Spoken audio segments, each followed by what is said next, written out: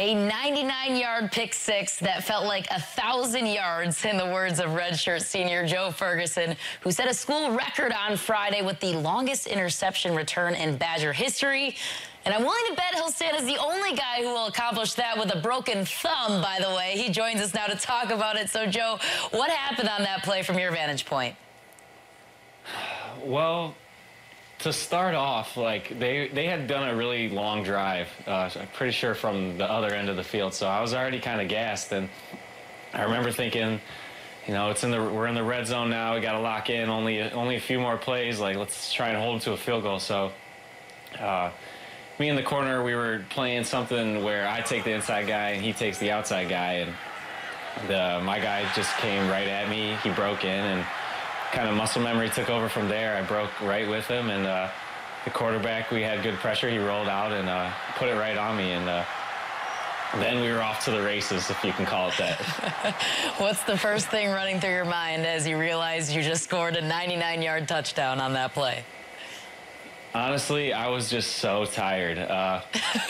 One of the things we always talk about, that Coach Leonard talks about, is if you ever catch a game-winning interception or take it to the house, and you're near our tunnel, just run into the tunnel. Just be done. Go meet everybody in the locker room. And so that was going through my mind partly, but the other half of it was just celebrate with your teammates and catch some air.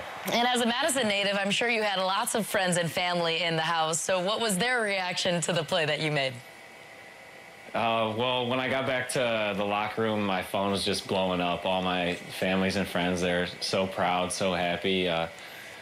Yeah, it was a great moment to share with all my friends and my relatives who don't even live in Madison. They got to see it on TV because it was on ESPN, so it's just really cool.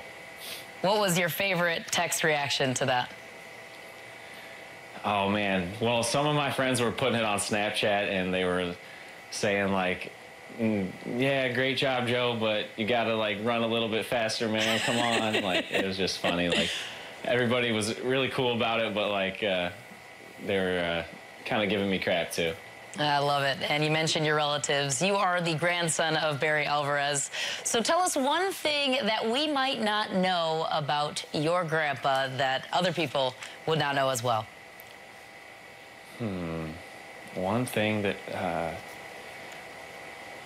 one thing people might not know is, to me, he's kind of a pretty boy. He likes his massages and all that nice. He likes to be pampered. He's kind of like, he comes off as like a real hard-nosed guy, but on the inside, once you get to know him, he's like a kind of softer. He's got a gentler side.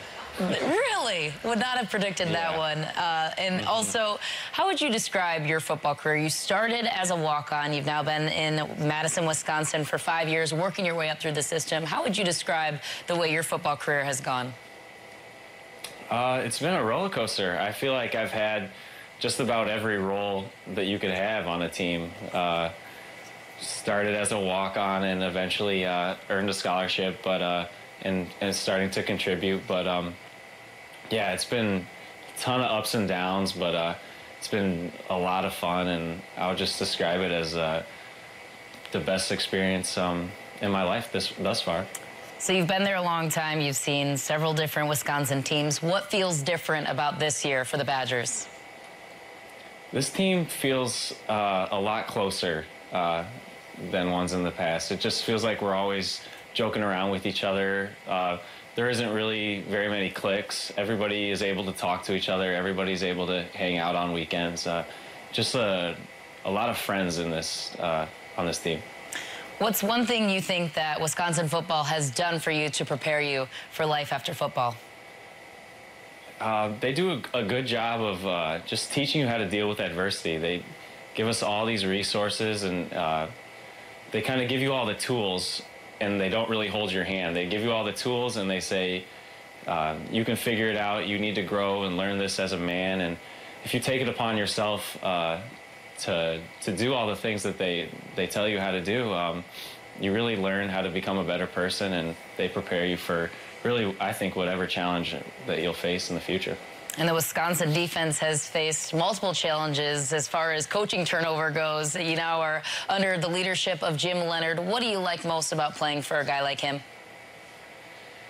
The thing I like most about Coach Leonard is he just knows how to relate it to guys. Like in the past, you'll have coaches who are just as smart or coaches who know just as much about the game. But the thing about Coach Leonard is that he's done it before, and he knows how hard it is, and he knows what you're going through, and he just all his coaching points are just so clear, and they make so much sense. It almost feels like you're playing like high school football again, where you're just going out there and playing. Like everything is just so much clearer, and it makes everybody's job a ton easier.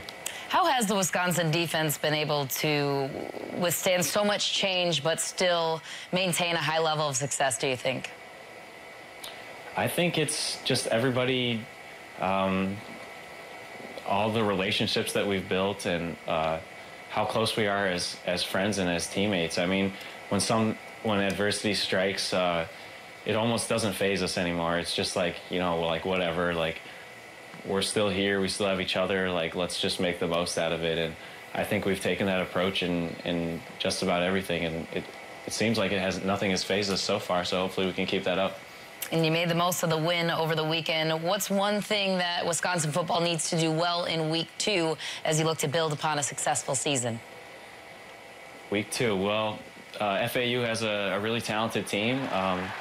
We need to be able to contain their playmakers and get lined up and have great communication and obviously tackle well. All right, that is Joe Ferguson with the 99-yard interception. Congrats on the big play, Joe. Thanks so much for the time. Thank you. The Badgers square off against FAU on Saturday for a noon kickoff. You can catch that one right here on Big Ten Network.